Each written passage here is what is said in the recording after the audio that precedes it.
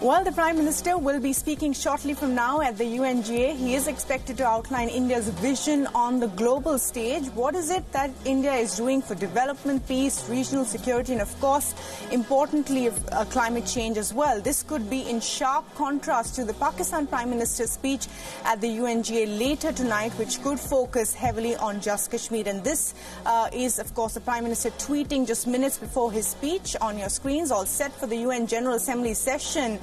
This goes live, and we'll, of course, be cutting across to that as well. And we'll be getting you all the perspective, cutting to our reporters in New York and our studios as well there with Palki Sharma Upadhyay. We're also joined in the studio. In the studio with us is Amy Kasman, who is the South Asia Bureau Chief for the Financial Times. Also joining us is Brahma Chalani, Professor of Strategic Studies at the Center of Policy Research. And also with us is Ambassador Leela Ponnappa, former Deputy NSA, who is joining us live from New Delhi as well. If I can go across to Amy Kasman first. Amy, your thoughts on what the Prime Minister's broad outline for this speech is going to be. And we know that he's already spoken a little bit about development, about climate change, and a whole host of issues, including, of course, the South Asia region. What do you think he will be talking about? Look, I think Prime Minister Modi's goal is very much to project India as, an up-and-coming or newly arriving global power, a leader of the multilateral community, which is playing a constructive role in the international system, helping the world to tackle issues of global concern.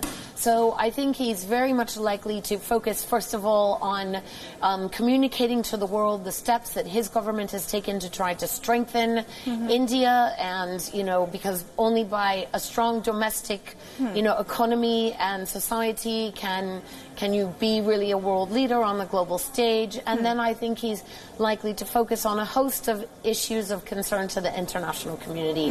Among those will be issues of climate change, the environment. I think he is likely to talk about international terrorism as a concern and something that the international community needs to work together to combat. And there'll be references to Pakistan, but most likely. I think that Or he may skip it entirely. I think he will not skip it entirely. There's been too much background noise about Kashmir. There's no doubt that, the issue of Kashmir and what's happening there is percolating around, in the West, in New York, where this meeting is taking place. But I think that he will not be interested in getting into the nitty-gritty, but he will be interested in presenting India as a country that has been the victim of international terrorism emanating from its neighbor, which is using terrorism as a tool of, a policy tool, in a long-standing rivalry. So I think that will be the kinds of, India as a country that has experienced the high cost of terrorism, firsthand, and that wants to align with the world to stamp out this menace. Right. I'm also going to go across to Brahma Chalani and Ambassador Ponnappa in just a bit, but we just wanted to play out this report that my colleague Siddhant Sibal has sent from New York. Well, it's a grand finale of the Prime Minister's week-long visit, but today will be the big focus on Prime Minister's big speech, the second speech since 2014, and I expect the Indian Prime Minister to give his vision, his roadmap about his plan and how India is a solution provider, how India is a leader and India can be looked up to solve global problems, and that will be the primary focus, because the Indian Prime Minister is not going to waste this opportunity at the world stage on Pakistan. He understands that Pakistan is a nuisance. We saw what happened yesterday at the SAARC meeting, where Vion was present, and the Pakistani Foreign Minister said that he will not enter the room till the Indian Foreign Minister finishes his statement, his speech, which shows that the juvenile behavior of the Pakistani establishment, and do expect the Pakistani Prime Minister to also indulge in that. But by and large, India's focus remains on the big picture, on India's vision to the world. In fact, if I can tell you the number of bilaterals, the Indian Prime Minister, the Indian External Affairs Minister, the junior minister in the Indian External Affairs Ministry, along with the Environment Minister, who was also here, is almost 100. They met world leaders, they met their counterparts, the foreign ministers, and discussed about challenges like climate change, like terrorism, like the problem of cleanliness. These were the things which were discussed by the Indian Prime Minister. In fact, the Indian Prime Minister was given the Goalkeepers Award. He spoke at a lecture on Gandhi, the relevance of Gandhi, and also inaugurated the solar park which is on the roof of the building behind me, which is the United Nations headquarters. So a lot of development, a lot of output when it comes to Indian Prime Minister's week-long visit from Houston to New York, and focus clearly on making sure that to tell the world that India has arrived on the world stage as a global leader. All right, and if I can come to you, Brahmachalani, now, what do you think? Obviously there are going to be contrasts between the speech of the Prime Minister Modi, and Imran Khan, who's also speaking today, and whether Imran Khan's speech will be heavily focusing on Kashmir, and what is really going to be the takeaway from that? Because we know that even with his in his meeting with President Donald Trump, he talked a lot about Kashmir. But what is the leverage that Pakistan has when it comes to Kashmir, at the UNGA? Every year, a number of world leaders come to the United Nations General Assembly in September and give speeches to the General Assembly.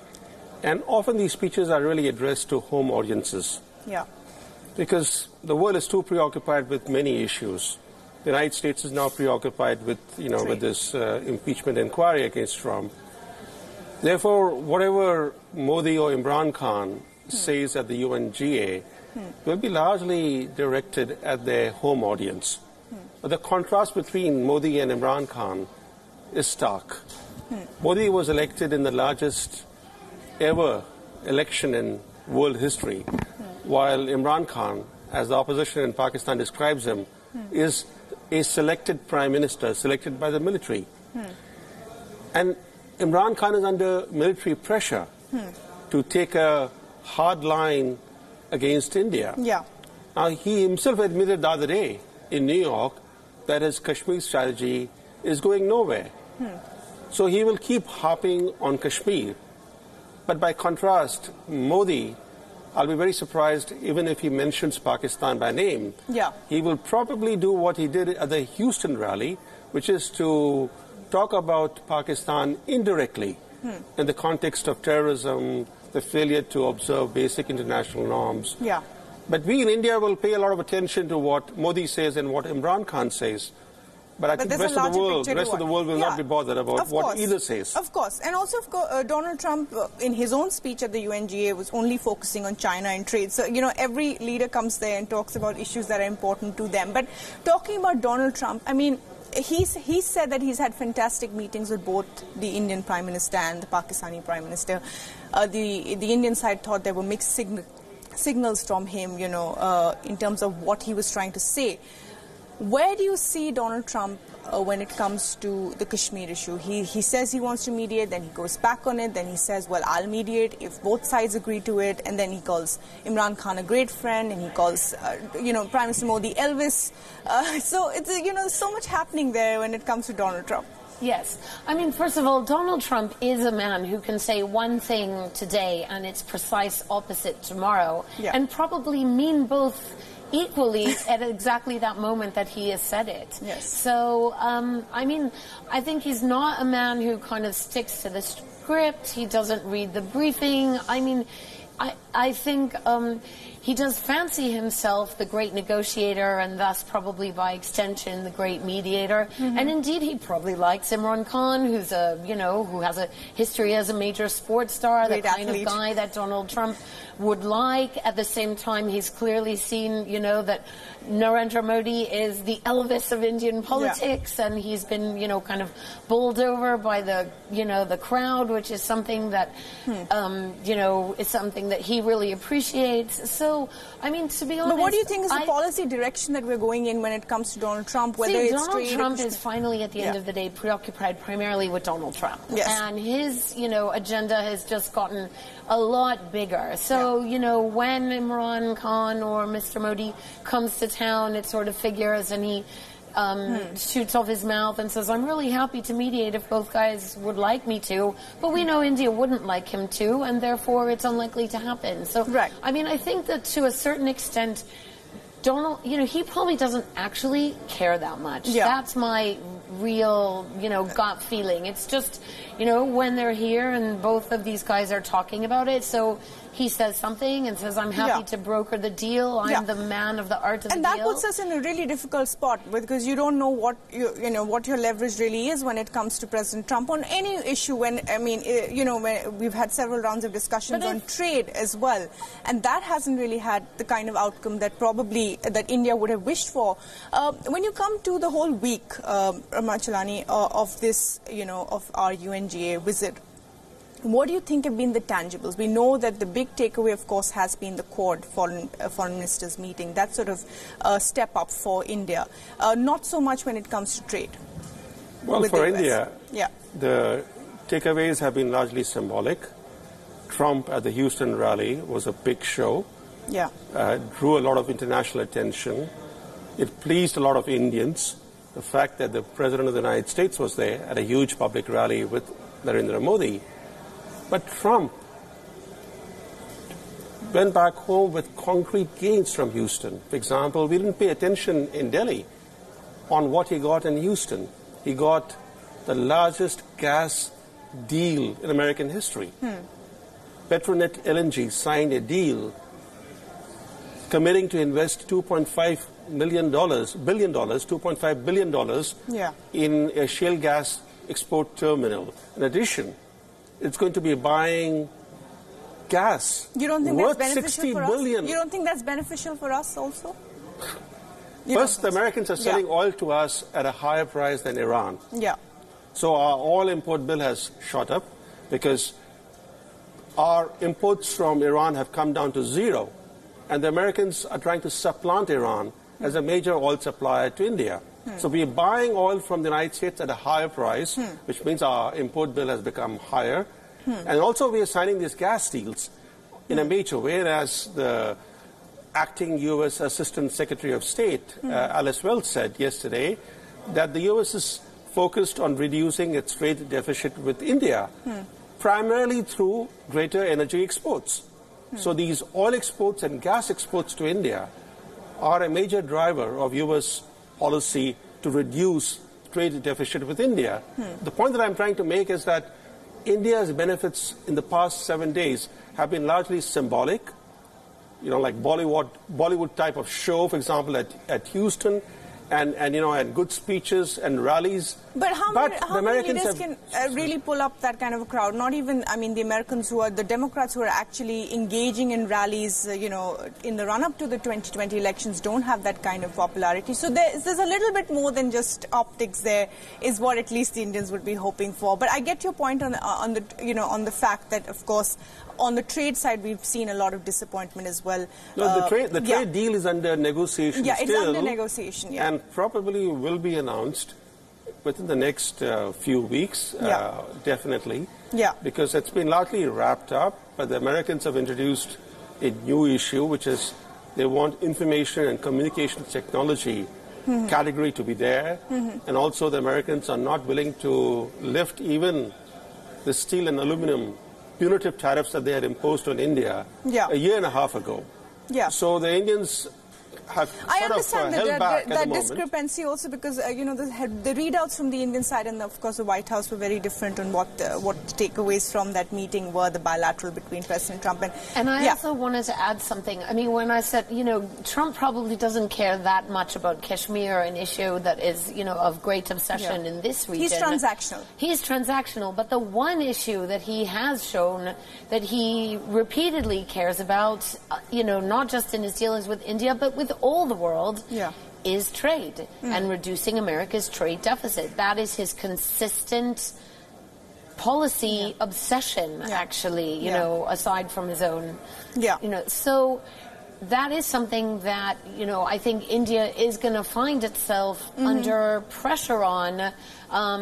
He may have loved the rally and had a great time and be really pleased with his opportunity to outreach to an important constituency within the broader American electorate and, Indian American voters.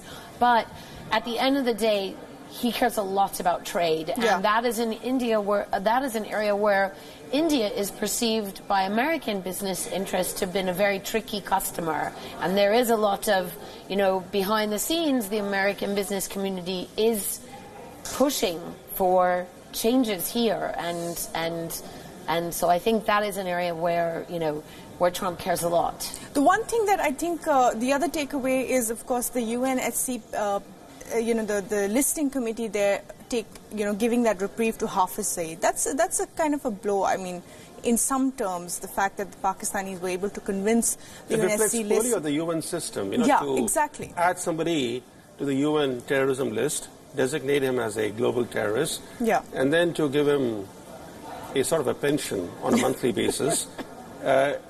It begs the question, what is the utility of designating anybody as a global terrorist if it's only a symbolic move? And what's the utility of world bodies coming together? The UN's job is to create pressure on a particular country to try and convict the person who has been designated as a global terrorist, especially because that person concerned, in this case Hafiz Saeed, is living openly and with impunity in Pakistan. But the UN just adds people to its terrorism list and then forgets about them. And then this particular action of agreeing to let Hafiz Saeed draw the equivalent of $1,000 monthly as basic expenses for himself and his family casts unflattering light on the UN system.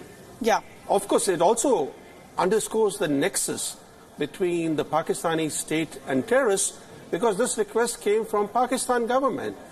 So obviously Hafiz Saeed is such a valuable asset for the Pakistani deep state that the Pakistani government, as an exception, sought the UN Security Council's approval for this kind of a release. Of Pakistan's claims on Kashmir and the issue of Muslims in Kashmir, and in fact there was a statement from the US today about what about Uyghurs in China as well. So why aren't you talking about that? And we know that the Pakistanis are very close to the Chinese, and Amy, what do you think about that? The fact that what Brahma Chalani is saying, that what is the utility of these committees on a world body if they're not really doing anything? They're not deliverables. And then, of course, the whole issue about Pakistan's, talking about Kashmir and human rights. Yeah, so I think you've more or less just summed it up. Pakistan has very little credibility in the international community when they come out on the global stage to kind of point the finger at India and its treatment of the people in Kashmir.